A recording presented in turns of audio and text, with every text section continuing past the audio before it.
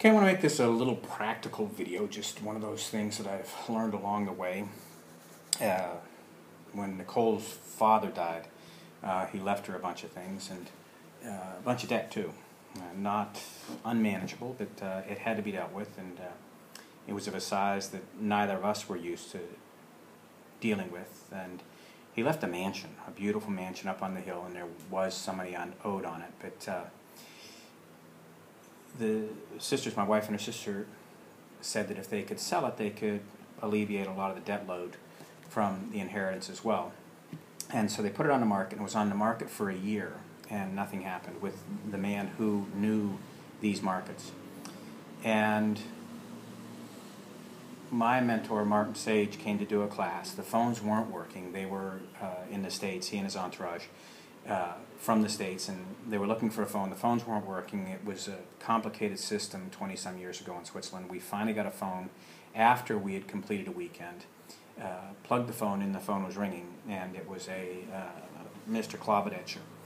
And he said he wanted to come by and look at the house. Well, we'd been kind of living in it, so we said, well, that's not really presentable. He said, I don't care, I want to come by and look at it today. And he'd come by with one of the employees of Nicole's dad's. What happened was the contract with this real estate guy was up almost that day. We just plugged the phone in, it started working, so there was all these synchronous events. And the man showed up and then came back the next day with his wife. And we had been discussing just generalizations, kind of rules that aren't rules, things that may be so. And the man, Mr. Klavedetscher, came back with his wife, a beautiful woman, and we were sitting, and behind the house was a cogwheel train that went up the side of the mountain. They have them in Switzerland, and they go just out of cities and up high so you can overlook and get to different places. It's a form of transportation. But I was with Mia, and Mia was about 16, 15 months, something like that. I had her in my arms, and I heard this little train coming up, and we talked, and this woman had 2 children, and I stood up, and I said to Mia, wave goodbye to your train. It's some other little kid's train now. They're going to have that train in their yard. And I felt the woman move into the house. I felt her take possession of the house. We hired a man to handle the negotiations because it was way more than anything that we'd ever done or considered. And a few weeks later, he said, I don't get a sense of whether, he said, I can feel nibbling on the hook, but I don't get a sense of whether or not the hook is set. And we were looking at a number. The lowest we needed to get to offset everything was $165,000. The most we could ask for was $365,000.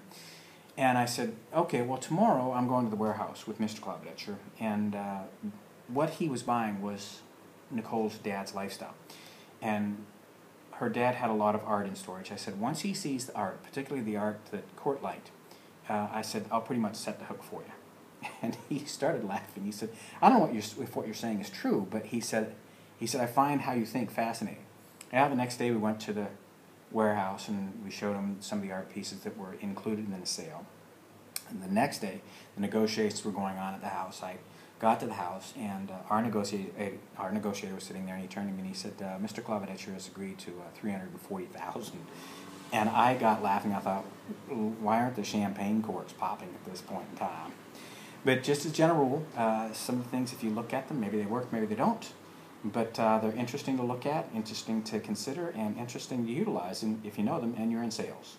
www.micpeakperformance.com